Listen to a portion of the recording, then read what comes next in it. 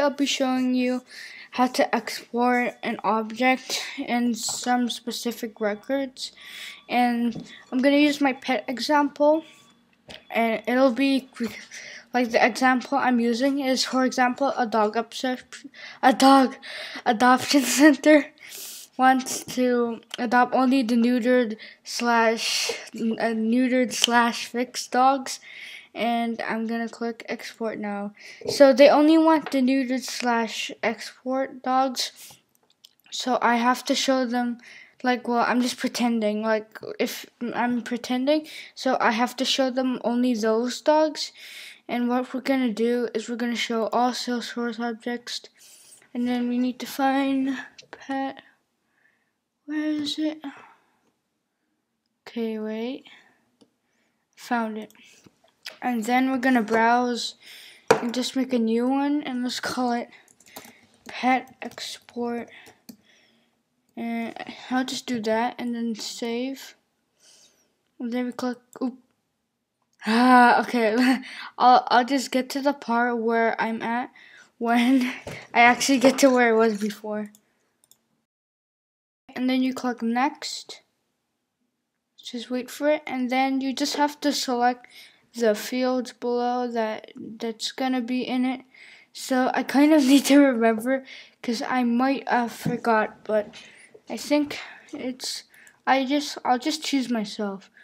Owner ID. We just have to find the owner, and then animal. Well, actually, this just be it's dogs only, and then actually it's all dogs. So I don't know. It doesn't matter because I'm just showing an example. So the neuters. Oh yeah, that registered. And then let's add, okay, this one. So what I did last time, like the video I made before, which we turned private, I actually forgot to click the add condition button. So that's why my dad told me I had to remake it. So the fields that we're gonna do is, oh yeah, neutered slash fix. Oop, I spelled this thing wrong. And then the operation will be equals true, and then add condition. And then you can see it add over here. Click finish. Yes, you have to click yes to begin. Yes. Okay, there's an error. At true. It doesn't say I can do it. Wait. I'm gonna check what the error is, so I'm gonna pause the video and try to find out.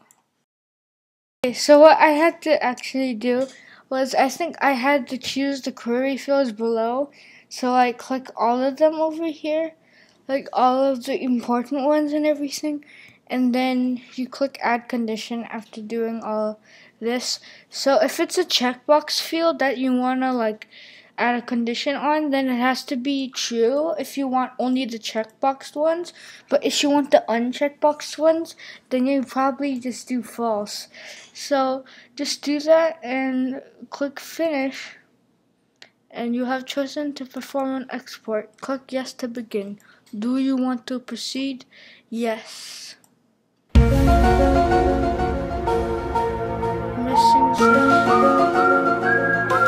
Come on. I have to log in again. My dad says because I was like away for too long. Well, I wasn't trying to figure out what the problem was for that amount of time. I just went to go eat and then, like daily stuff. And then click export. And then log in.